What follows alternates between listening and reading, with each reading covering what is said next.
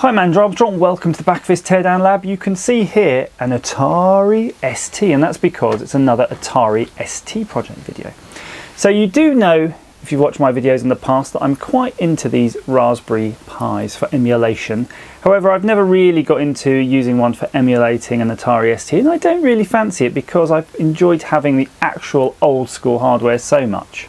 So I wanted to do something with the Raspberry Pi and the Atari ST, and I couldn't really figure out what it was till it hit me, because I actually had to borrow this, and that's an Atari ST mouse, because I don't actually have a mouse of mine. And then I went to look to buy one, and they're kind of expensive, and although I probably will try to find an original, you know, I just wanted something to get going. So without sort of you know, further thought to it, I thought, okay, fine, we'll just emulate a mouse and we'll use a microchip controller or Atmel or something. But then you really soon discover that if you're going to emulate the mouse, you need, and you want to be able to plug a standard USB mouse into the thing, you need a whole human interface device stack to pick that up. And then if you're going to do it on a microcontroller, it's actually quite a ball ache. Whereas one of these, which really is a few quid, and you know, people quibble how much they cost, but let's say under a £5 generally, or whatever the hell you've paid for it, contains everything you need, because you've got a USB on the go that can receive the mouse, and then you've got your standard GPIO ports just here, the bunch of pins. So that's pretty much all you need to be able to emulate a mouse interface on Atari ST. So you can fit a USB port anywhere on the case, hook it into the mouse joystick 0 port, and away you go. So that's what I've done here. So I'm just going to show you my setup here. And there's the Raspberry Pi 3, and the reason I'm using a Raspberry Pi 3 is because it gives you a little bit more grunt for development work. So what I've actually got is, this is running on the Wi-Fi in my office, and I'm sitting over there behind me, and I'll show you that later, and actually accessing this over SSH, so I can actually write the program code for this on the fly. So I did all the development on this using Putty, P-U-T-T-Y, on Windows, and Nano, which is a simple text editor on here. So absolutely everything I've done here is free and open source, with using nothing specialist. So in addition to the Raspberry Pi, you can see, if I just pan out a little bit, I've got another bunch of other things here, and these are stuff that you might not have, but you won't need them. So I've got some scope probes connected to some of the lines here, because I was sort of trying to monitor these and see what's going on the oscilloscope. That's really handy if you're doing this kind of work, but you know, not really necessary if you're just copying something like this. I'm parasitically taking the power from the Gotek I have installed in here, just because it was convenient power supply, and it's referenced to the 5 volts inside the Atari ST. So I will be taking some power from the Atari ST straight for this, not via the Gotek, because I really want to use the Gotek so I can load up some software and test the mouse within games. So I've got this USB adapter. You can see I'm just wiring the power just straight into the GPIO here. And I haven't really checked the pinouts, but the reason is I wanted to make sure I bypass all of the regulation circuitry on the Raspberry Pi itself. The reason is we've got a very good 5 volts output from the Atari ST that's already pre-regulated. I didn't want too much voltage mismatch going on between these two units. The reason being, the Atari ST is a 5 volt system, Raspberry Pi is a 3v3. So that's fine, because we're using the Raspberry Pi for outputs, because we're emulating the mouse, which you can see I've relocated to here on this Gotek. Look at one of my previous videos on that. This is outputting 3v3, which is fine. So we're not really bringing any 5 volts into the Raspberry Pi, which would damage it. We're actually just putting out 3v3 into the Atari ST. And fortunately, although it has a 5 volt logic inside, it will register the 3v3 as a 1. So you got to be a little bit careful. Now, through my experimenting with this, again, make sure your power supplies are set up in similar ways here, because I had a strange ground loop occur. You might have seen in one of my previous videos, I actually had to replace this, if it will ever focus. This is the sort of keyboard buffer IC, because yes, indeed, I managed to blow it out. But that's fine, because the keyboard, though, is surprisingly hardy. The Atari ST is built on some old school electronics, which is a bit random, because I thought computers of that era, if you just sort of breathed on them funny, they would break, like the old Spectrums and things. But no, this is a pretty old tough beast for experimenting on. For a 30-year-old thing, it's fantastic. So I'm just going to turn on my scope so you can actually sort of have a quick look at what goes on the screen here. And I'll show you what else is going on while I'm here. I've got the actual Raspberry Pi is connected to a wireless mouse receiver, and there I have my Logitech mouse, and that's pretty much the setup. So all I really need to do is just move the mouse, and you'll see on the screen the mouse is reacting. The software is really quite clunky. It's a very simple C program I've written. I wrote it in Bash script to test it, and then I rewrote it in C to give us a little bit more performance. So any of you C coders can go on my GitHub account. I'll put the details down below, get the source code, and make this actually amazing, because I really just knocked out something very, very crude. I tried to allow for velocities and things like that in the code, but I'm sure you guys will be able to achieve something far better than me. But you can see it does work. It's, as a proof of concept, it's a wireless mouse on a Atari. I mean, that's it.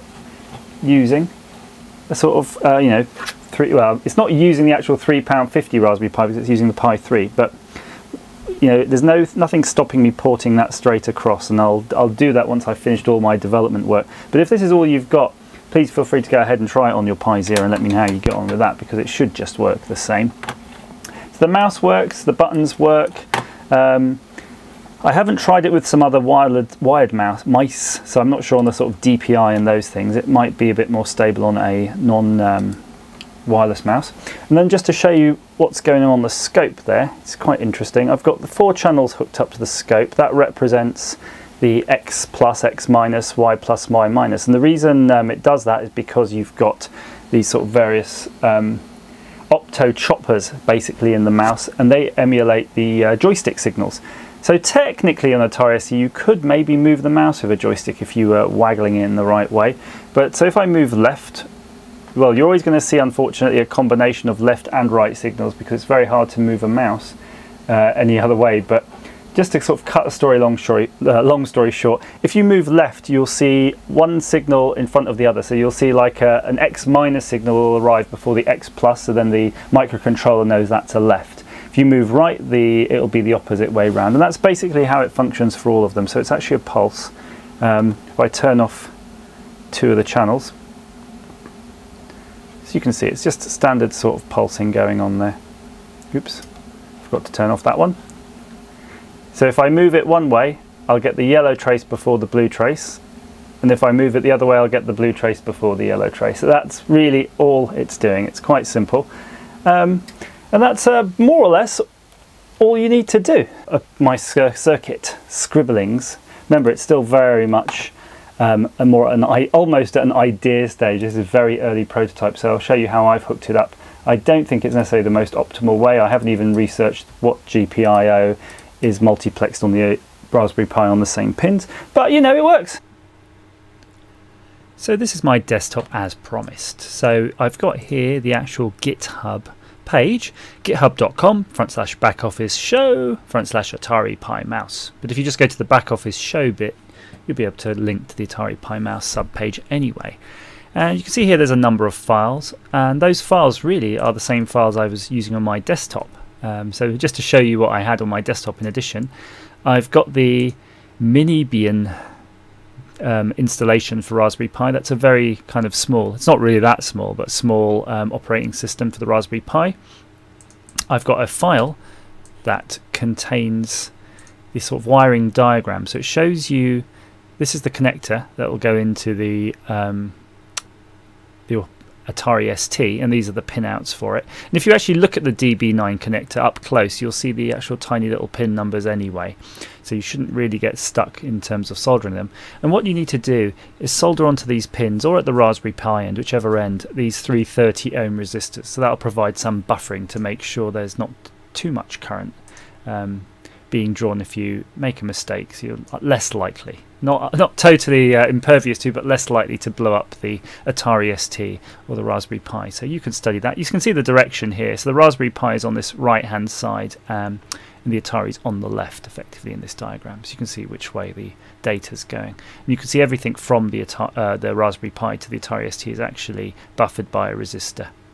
And the only thing we're taking from the Atari is actually the 5 volt supply and the ground. So remember, a Raspberry Pi can use up quite a lot, but I didn't see really anything more than 480 milliamps being drawn, which might be quite a lot really through the joystick port, but I've had it on for a few days and not noticed any problems, still working in a totally self-contained way.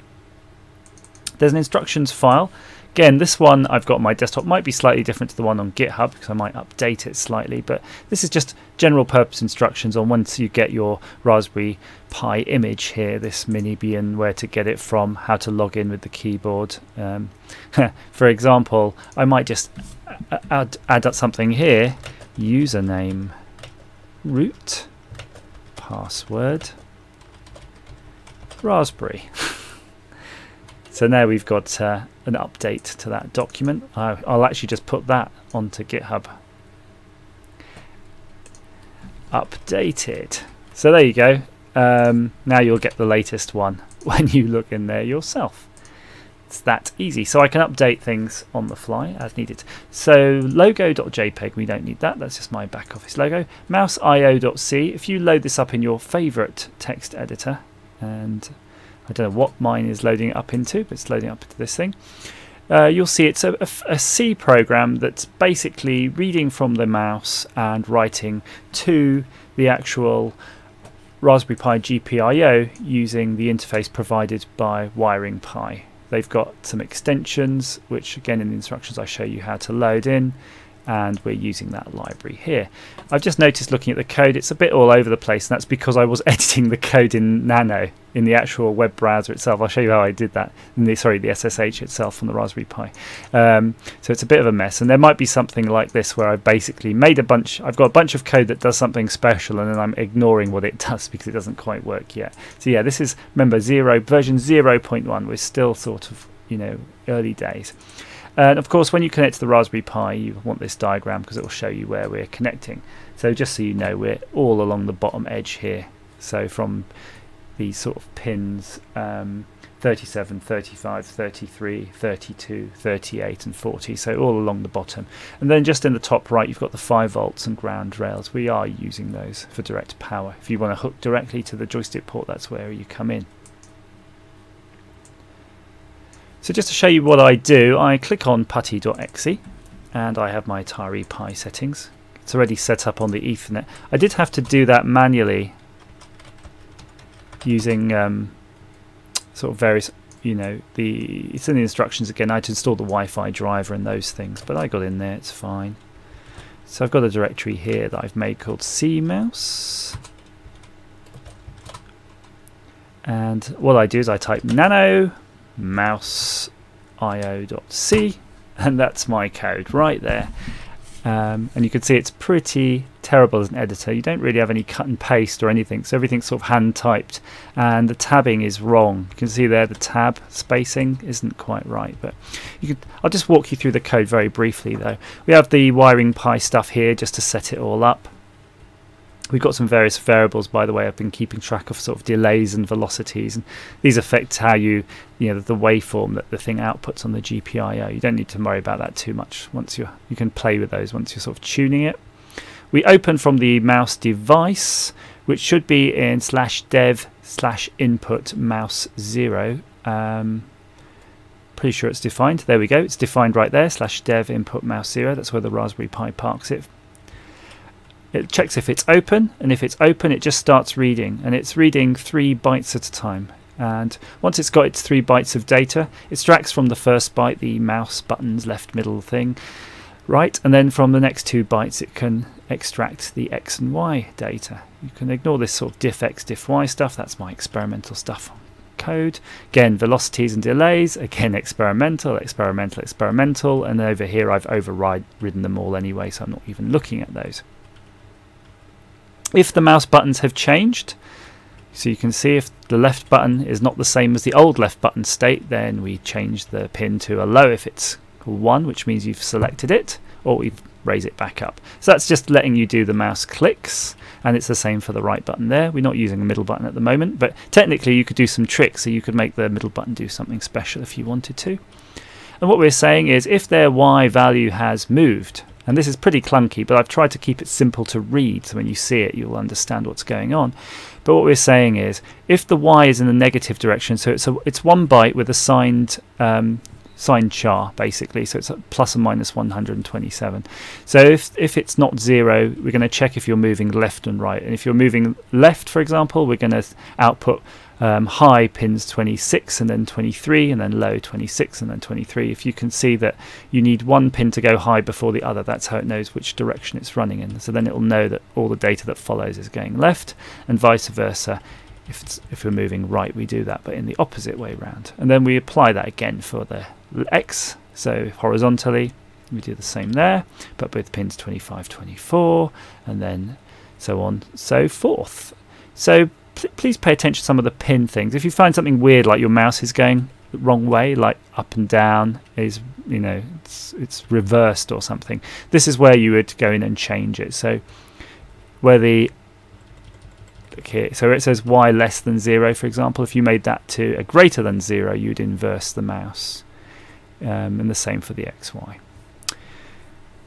So I hope that's of some use to you, but yeah, you can do the development all over the Wi-Fi if you want to. It's a good start, and if you want to help me with this project, please feel free to comment down below or ping me on Twitter. You can contribute onto my GitHub. I'll put some, the diagrams somewhere. They'll be in the description down below, so you can see how to wire up your one. And as soon as you're there, yeah, have a play. Click like and subscribe if you want to be informed when more of my Atari ST videos appear. Please look at the playlist for this subject. And I look forward to sort of chatting with you and helping you out with this. As ever, thank you for watching. Couldn't sign off without showing you this. I've made a mod to actually attach the thing directly to the Atari ST, so I actually have the power coming through the port. I'll put the circuit diagram on with the rest of my data so you can see how to hook that up. That works great. Remember, the Raspberry Pi can draw up to say 500 milliamps in this configuration, so it's a little bit heavy, but it does seem to be okay. So that way though, you can see there I've got the USB port connected, which is good because then I can use my Gotek and then load Dungeon Master. So that's really what I'm going to be doing now for a while, and that's going to be playing Dungeon Master and enjoying that.